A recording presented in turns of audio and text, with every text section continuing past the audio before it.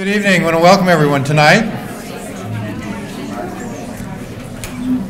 Welcome to our Westmont Downtown program. My name is Mark Sargent. I'm the provost at Westmont. It's a pleasure to have you out here for this event, one of these conversations that matter. Our series is co-sponsored by the Westmont Foundation, and it's a chance for us to feature some of the outstanding faculty that we have at Westmont, and to share those faculty with you as a gift to the community. And you have a treat, I think, tonight with one of our best loved faculty members.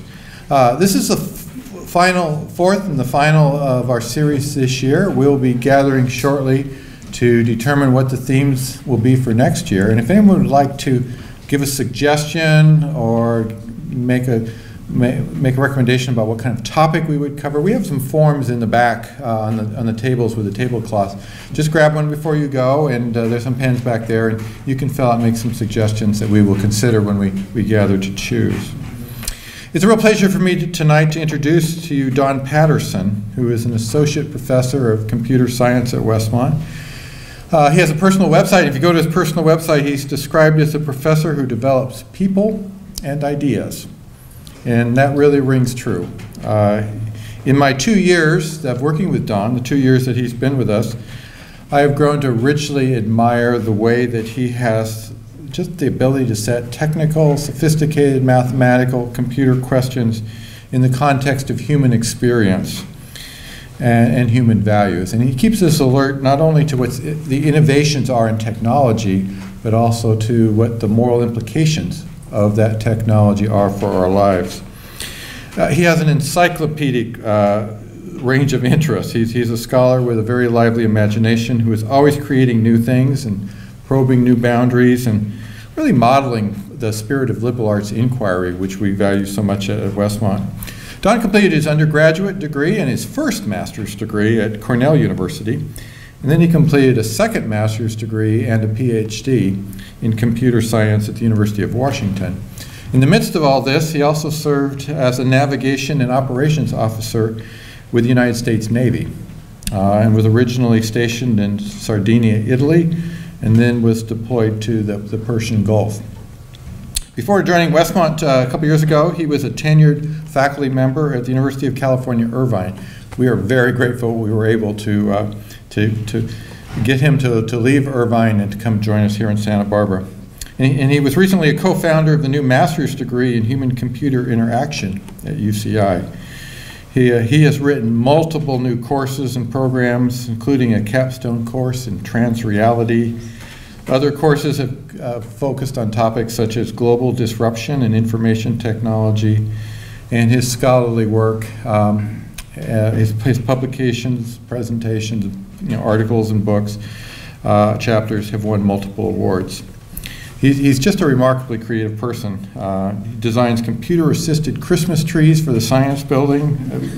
He has developed a greenhouse behind the office building at Westmont. He demonstrates the use of drones on campus and blends the spirit of creativity and fun with a concern for academic quality and social justice. It's a real pleasure for me to introduce Dr. Don Patterson to you. Don? Wow, I'm sort of curious who that was who was describing. Yeah, it's an honor to be able to come tonight and speak. I'm very gratified that you all came out to hear what I have to say. I hope that as we have a conversation, I guess mostly I'm going to be having the conversation, but that you'll leave with some tools, both knowledge about what's going on in the world of big data, some ways of thinking about big data, and also maybe some technical things that you might want to try out when you leave to take control a little bit of your digital world. Thank you. So tonight's talk is called Should We Hide from Big Data? And I was going to introduce myself, but I think maybe I can just skip that. Thanks, Mark. So big data. What are we talking about exactly when we talk about big data? How does it get used? Where do we see it? How is it being used well, and how is it being used poorly? I kind of want to talk about all of those things. This is a roadmap of what I'd like to cover tonight. And let's start by asking, what is big data? From a technological standpoint, there's kind of an agreement about what big data is. Basically, it's a broad term for data sets that are just so large or complex that traditional data processing applications are just inadequate. There's so much data involved with big data that it becomes hard to just capture it, to store it, to curate it, give it some structure, to analyze it, to search it, to share it, to transfer it, to visualize it, and to protect people's privacy during this whole time period. That's a technical standpoint. There's kind of a business angle to it as well. And from a business standpoint, big data is more something along the lines of a term that's used to talk about using a lot of data to do smarter, faster, and more insightful data analysis. So kind of what can you do with it, and how can that benefit our organization or our business? So how do you know if what you're working with qualifies as big data? Well, it gets bigger and bigger, and it's gotten bigger and bigger over time. But one of the first ways that you know that you're dealing with data that doesn't fit traditional boundaries is that Microsoft Excel crashes when you try and load it up. You have reached some kind of a boundary with your data that requires new techniques. You might find that the computer doesn't fit in the memory of one computer anymore. And as soon as data doesn't fit in the memory of a computer, then it quickly becomes harder and slower to process. Maybe the data doesn't fit on the disk of the computer anymore, and you run out of disk space as a result. And maybe you find that it's taking so much time that it actually would take several days or months or years to process that data, on one computer anyway. You may find that the amount of data that you're working with, you have to use words like terabytes. This is a terabyte. It's about 1 billion bytes. You might be using words like petabytes, 1 trillion, 1 quadrillion bytes, or perhaps an exabyte, which is 1 quintillion bytes. So that's sort of an enormous number. It's hard to get our head around that. An exabyte is about how much data it would be required in order to record every word that has been spoken by every person in every language ever. That's 2 exabytes. Google has 15 of them. That they're keeping track of all the various kinds of data that are around. So it's an enormous number, but it's a number that we're working with now in our data centers. Not my data centers, but Google's data centers for sure.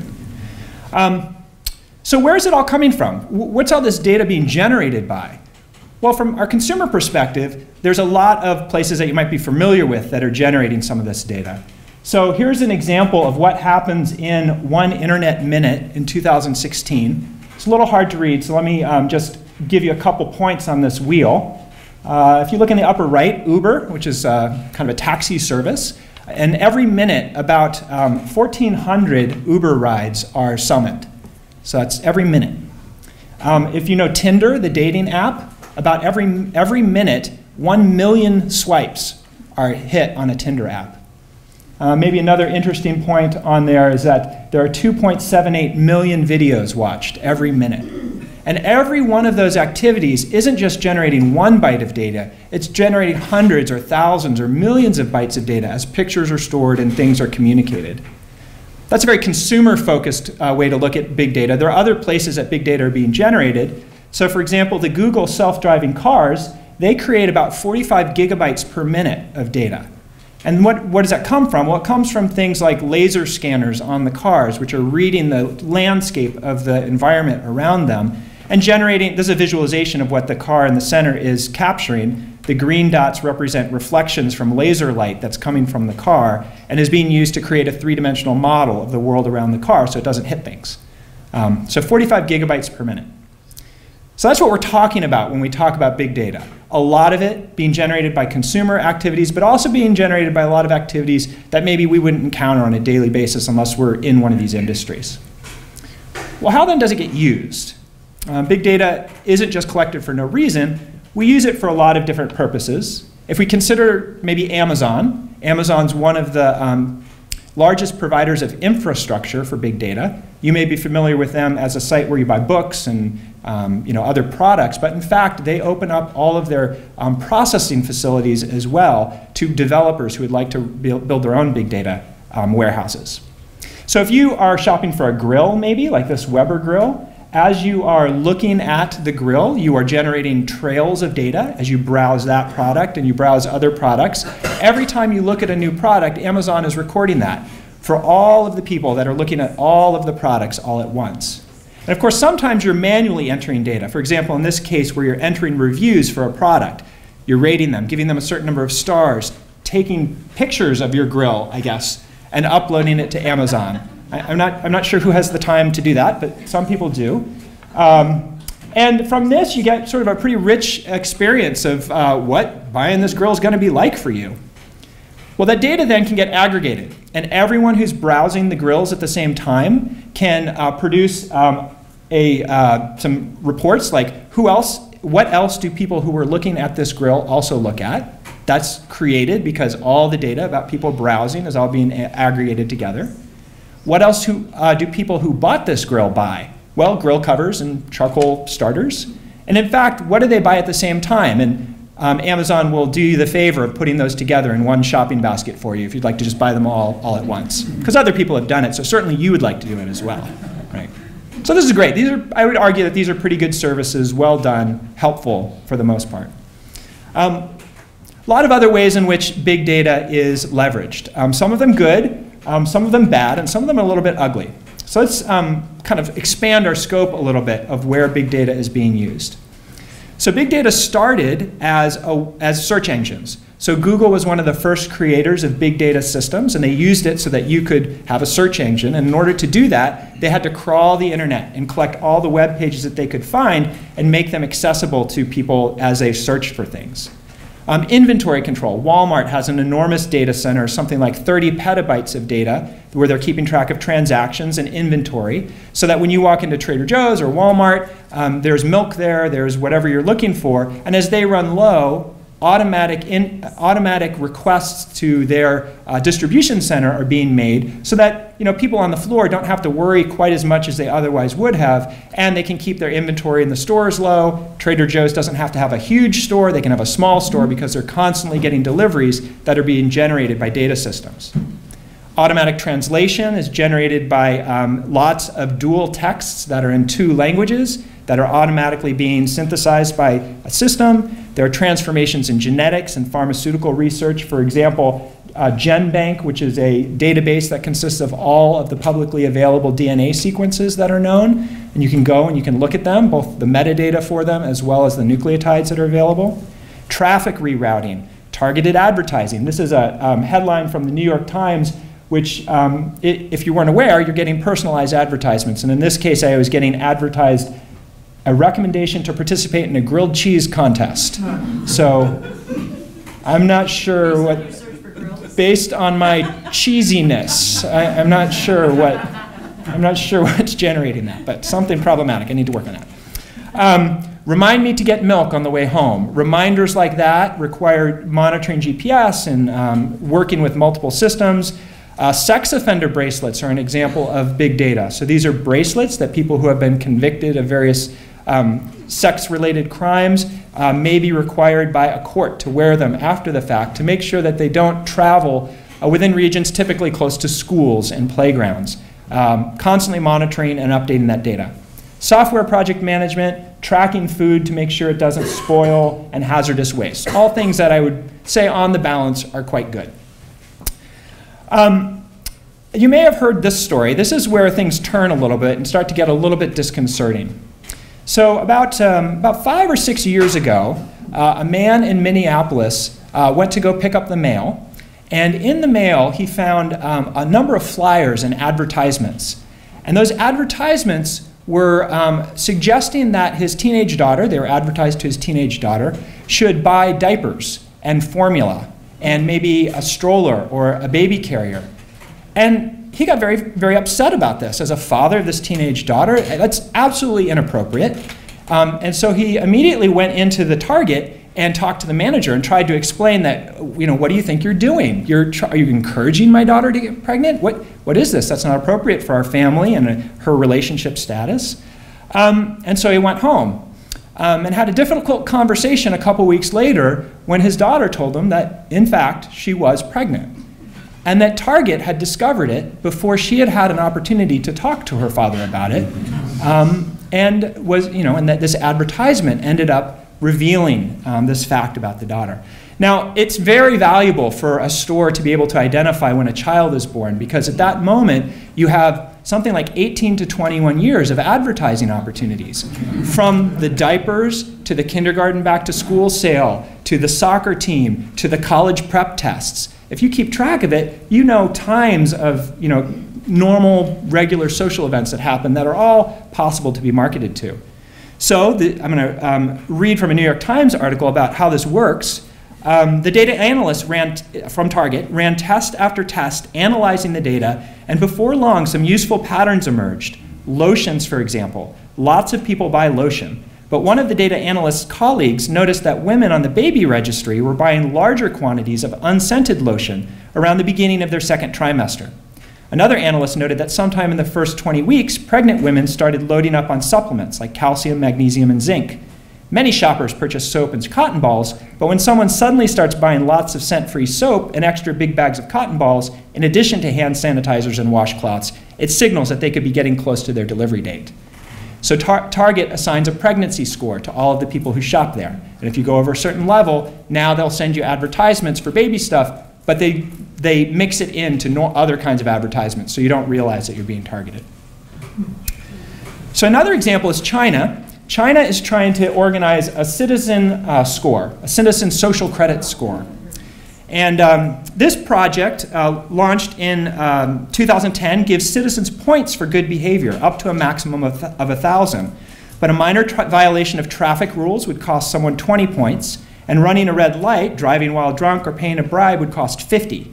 Some of the penalties showed the party's desire to regulate its citizens' private lives. Participating in anything deemed to be a cult or failing to care for elderly relatives incurred a 50-point penalty. Other penalties reflected the party's obsession with maintaining public order and crushing any challenge to its authority, causing a disturbance that blocks party or government offices meant 50 points off. Using the internet to falsely accuse others resulted in a 100-point deduction. Winning a national honor, such as being classified as a model citizen or worker, added 100 points to someone's score. And on this basis, and this is maybe the critical part, citizens were classified into 4 levels. They were given an A grade, qualified for government support when starting a business, and preferential treatment when applying to join the party, government, or army, or applying for a promotion. People with D grades were excluded from official support or employment. So, a little bit of a darker turn on what big data can be used for. Similar things have happened with loyalty club cards in the US. Vons Club attempted to introduce evidence about shopping behavior for an individual who slipped in their store and subsequently sued the store. Vons tried to introduce evidence about alcohol purchases to demonstrate that this person may not have been sober at the time. Ultimately, that data didn't get entered into the court, the evidence of the court, but it was available and could be leveraged because it exists.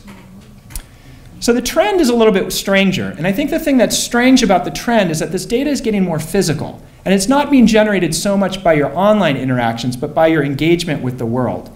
So your license plates are being read. When you get an ATM transaction, your location at the ATM is recorded. Your phone, of course, is checking in with cell phone towers and recording your location, and your Fitbit records location and activity levels. So if you're an Android user, this is an example of the kind of data that Google is collecting about where you go. Maybe not too crazy. This is demonstrating a bunch of points where an unknown person has been located. But if you drill down into the data, it's actually much more sophisticated. This is showing tracks around town where the person is going. And if you look at the upper right, the color coding is indicating what mode of transportation the person was taking from point to point. So this data is just for one day, but it's being collected quite frequently. And if you go into your Google, if you have an Android device and you go into your Google settings, you can see all the different tracks that Google has for you. And of course, your phone are collecting steps. And you have things like a Nest, which is an artificial intelligence thermostat, or your Amazon Echo, which is constantly listening for you to tell it to do things, I guess. But that data has been also subpoenaed by law enforcement to try and get evidence. A famous one is about a murder that occurred in a home. The law enforcement tried to get the audio from the Amazon Echo to prove their case. So all of this leads to an interesting situation where this guy at his desk says, "I think my Nest smoke alarm is going off. Google AdWords just pitched me a fire extinguisher and an offer for temporary housing." All right, so that's a lot. That's a lot of data. That's a lot of things that are going on. So let me give you two ways that we have to think about how we can process this kind of data. So these are really two metaphors for big data. And the first one is called the panopticon. And the panopticon goes back quite a ways. It comes from the end of the 18th century from a gentleman named Jeremy Bentham. Here's a picture of him up on the left. He's got a guy that kind of reminds me of Ben Franklin in a lot of ways. And what he did is he introduced the idea of a kind of prison. And the prison was round, and it had a guard tower in the center, and it was surrounded by a bunch of cells that were open to the center but not open to each other. So it kind of maybe looked like the inside of a ear of corn, maybe, if you're looking out at the kernels. It was interesting, and he designed it this way for some very specific reasons. And then a theorist named Michel Foucault looked at it as a way of understanding how we think about surveillance. Now, the thing about this prison that was interesting is that the prisoners never knew when the guard in the center tower was looking at them. And as a result, there could be far fewer guards than were typically necessary. The prisoners would end up behaving well because they never knew if a guard was watching them. And this was the gist of what Foucault talked about. He said that the discipline that was going on in this prison wasn't being generated by guards, but it was people doing it to themselves because they felt like they were being watched, and they didn't know what to do about it. This has become now basically the dominant model for the way that we think about surveillance in the modern age. And in what way? What am I talking about? Well, if you walk into a store and you see a monitor like this up on the ceiling, what that store is telling you is that you're being watched. And so they expect you to monitor yourself, to not do anything wrong, because you're being watched. Now, actually, you don't know if you're being watched or not. That could just be, a camera feed that no one is watching. You could have lots of cameras or no cameras, but you end up sort of disciplining yourself.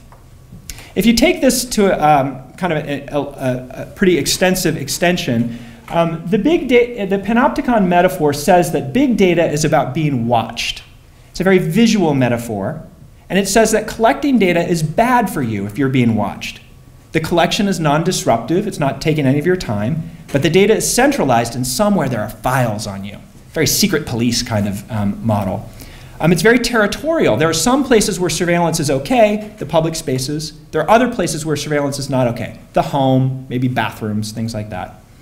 And what this causes you to do, if this is your primary model of big data, is it causes you to reorganize your movement as you go through the world in light of where you're being watched and where you're not being watched. And in that way, the surveillance becomes internalized. You start owning that surveillance on your own and start reacting as a result. So a different way of thinking about surveillance, though, is something that computer scientists think of as the capture model. The capture model approaches the problem really differently. It says, well, you know what? We've always been taking data. When I go to the store and I buy something, there's always been a receipt. And wouldn't it be great if we just kept that data rather than just turning it over in paper? Let's just keep a record of it. Because if we have a record of it, well, we're going to be able to get some value out of it, and keeping a record of it is pretty cheap. So we'll just keep that data around. And oh, when you swipe your card to get into a building, well, it's convenient to open the door for you, but we'll just keep track of when you opened it because maybe that'll help us do something better in the future. Or if you want to keep track of where packages are, oh, we'll just scan it at every step along the way because then we can tell you when the package is going to arrive. Facial recognition. Well, now I can just give you pictures of the people that you care about, and I'll know which pictures are available. And maybe all the demographic data that's in Facebook down here at the bottom, where you enter your job and where you live and your phone number. Well, this is just helpful for helping you to connect to other people. And so this is a really different way of thinking about the data. It's not fundamentally different, it's just ways of structuring the world. And in this view, big data is about understanding, having the computers understand what's happening. And in this view, collecting data is really good for you, and it's primarily about trying to understand what's meaningful. The data's got to be parsed and synthesized. It's not in a central place. The goal is to correlate this data, perhaps link it to other data. And surveillance is kind of a byproduct. It gets piggybacked along the way, but it's not the goal. And instead of thinking about movement in terms of avoiding or being in surveillance or not, you start to think about the world in terms of changing your behavior so that the right things get captured about you and the wrong things aren't captured. And so it's more about making your movement visible or legible to the computer. So you see this maybe in the TSA lines, where there's a bunch of data that's being collected about you, about security, but we also totally reorganize the way that people flow through the airports in order to support this capture. And the fact that we do that then makes it possible to capture other data in new ways. And so this model thinks more about work reorganization than it does about surveillance.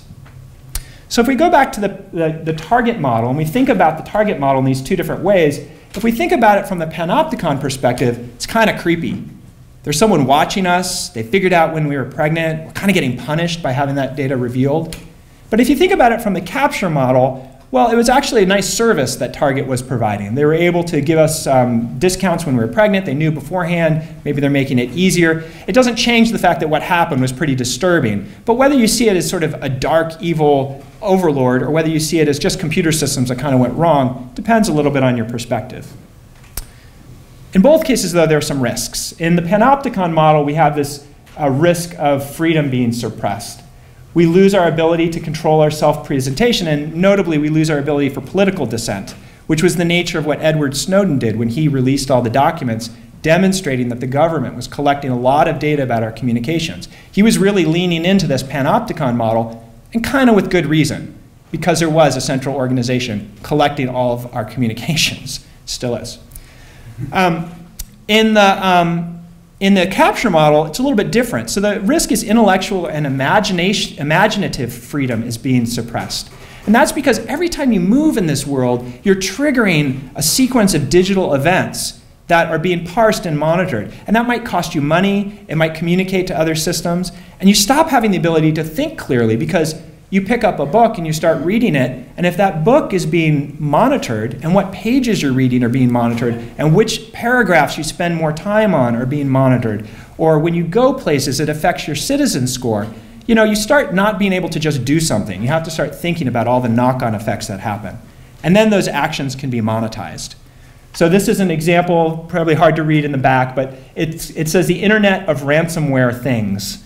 And so, like right here, this has an example of the Nest, and the Nest is saying, I'm turning off the heat until you warm up my bank account. And this one right here is a broom, and it says, send me $25 or I'll tell everyone on your social network that you were stupid enough to buy an internet-connected broom. So this is a place where all these things are now choke points for the ability to control our data and to control what things we do. Well, then what should we do about this? How should we live in response to all of these different opportunities and perils, I guess? And I think the first thing that I want to be clear about is that I don't think this is fundamentally going to be solved by technology. What we're experiencing is not really a technological problem. It's really a social issue and an ability to collectively decide what it is we think should be in and out of bounds. And so my argument at the highest level is that we need to actively pursue and support legislation that can put reasonable limits in place. So on the right here is a full-page ad that was recently taken out that was basically shaming the senators who recently voted to overturn the FCC rules for allowing ISPs to sell your network data without your consent. So this is an example of someone doing their best to try and control the legislative situation. Because ultimately, what we don't want is we don't want to walk around feeling like prey. We don't want to feel like technology at any given moment is going to take advantage of us because we're going to start acting like prey. And the computers will start acting like predators. And that's just not a world we want to live in. So we need to fight against that. So what can we do? Well, one thing we can do is we can just give up and submit. Well, that's easy now, but in the long run, we end up losing our freedom. So I don't like that one. We can try and disappear. You can try and go off grid. And I would argue that this is really no longer possible.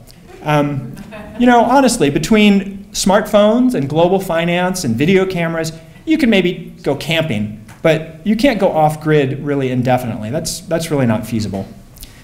You can actively rebel. You could take it upon yourself to start destroying the infrastructure of surveillance by, I don't know, smashing the video cameras and destroying the computers. I don't think that's going to work out very well.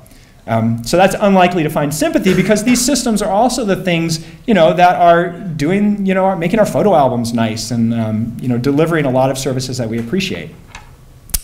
Another thing that we could do is we could lie. We could lie to these systems.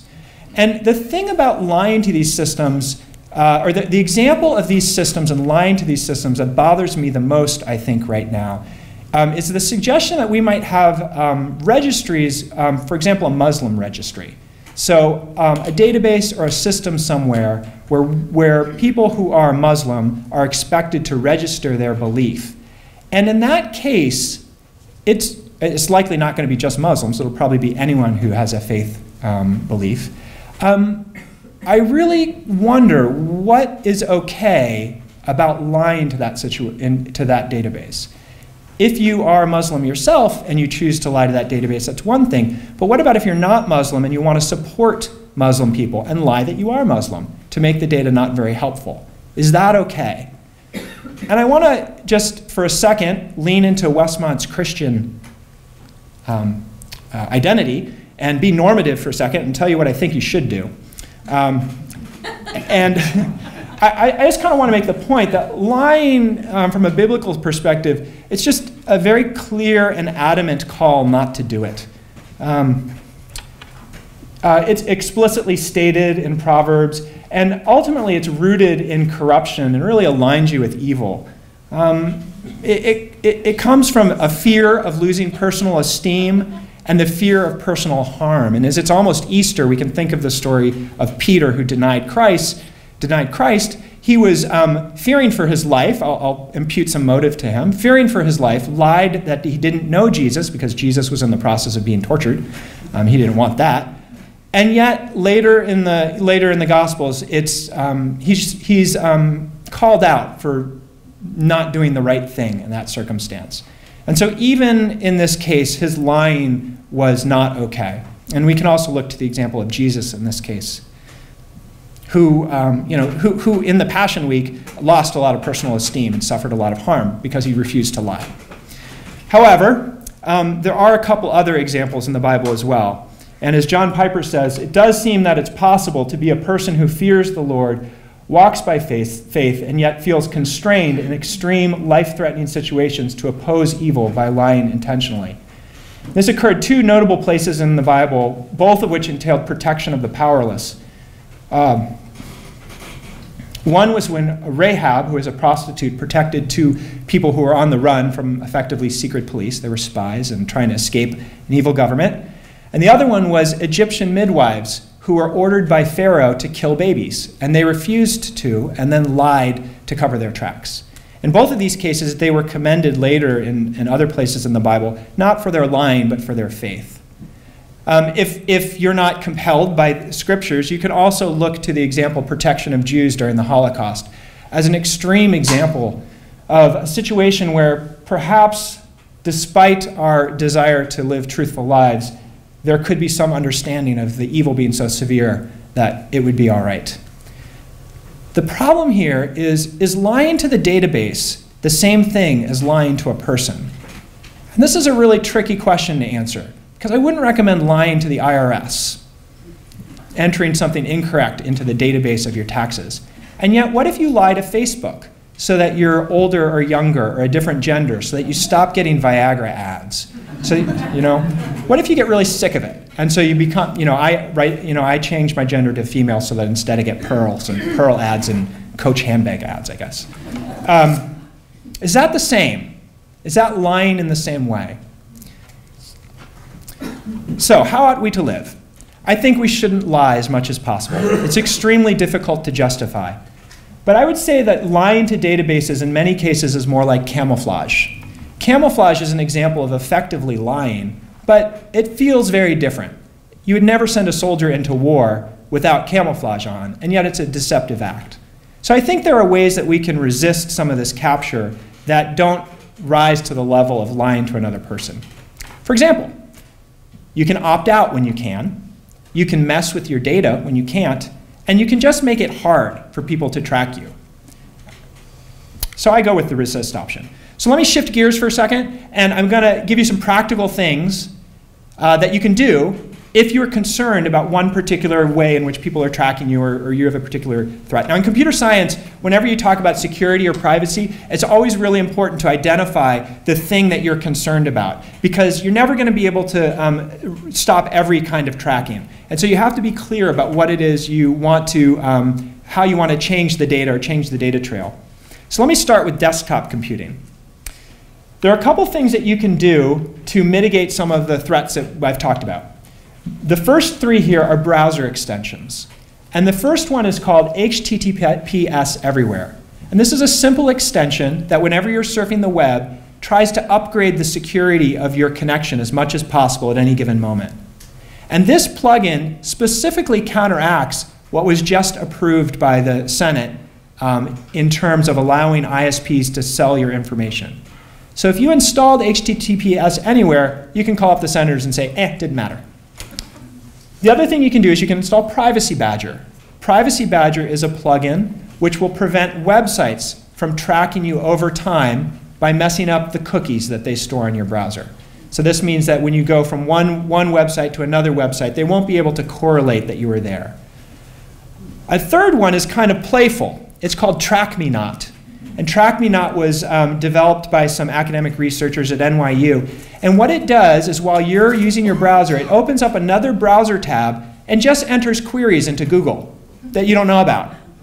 All kinds of things. And it just searches and searches and searches for all kinds of stuff, leaving a trail that messes up the modeling of who you are. So whatever Google sees you searching for really has nothing to do with what you're doing, because Track Me Not's just entering queries about, in my case, it was a lot of Justin Bieber and Taylor Swift, and it's messing up my data for sure, yeah. There's a setting that you can turn on, which is Do Not Track. This is a minor thing. It's easy to do. It's a voluntary response from web companies, but it's something you can do. You can also consider a virtual private network, which is a connection with sometimes your office, or you can buy them privately, that completely makes all of your connections through your ISP dark.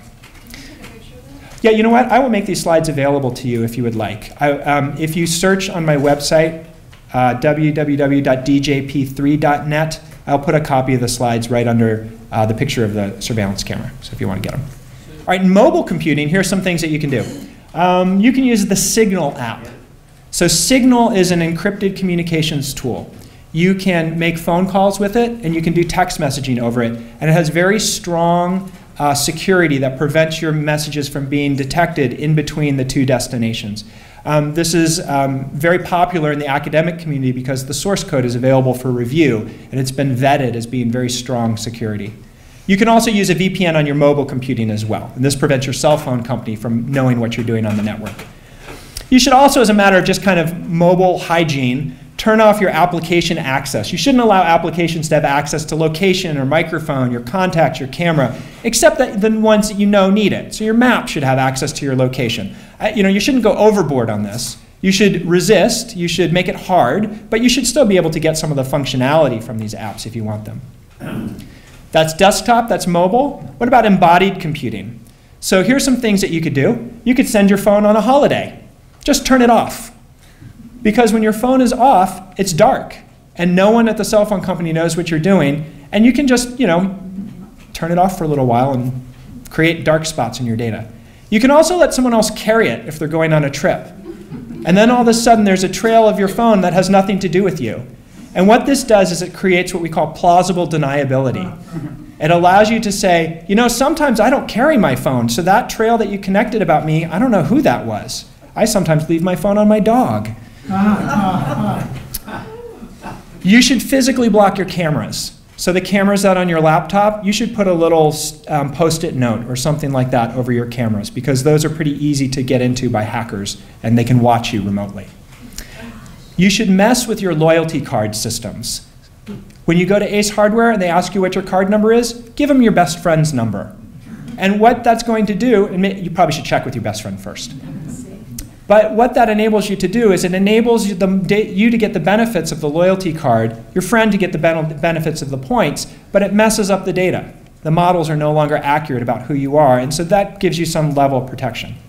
The Plenty cards, if you're familiar with that, that's a loyalty card system that tracks spans many different companies. Trade them with people. Every now and then have a best friend, and you just swap them back and forth and use them one on another. Register your Starbucks card with your account, and then trade it with someone else who's registered their Starbucks card for the same amount. And now your data has nothing to do with you anymore. Browsers have incognito modes.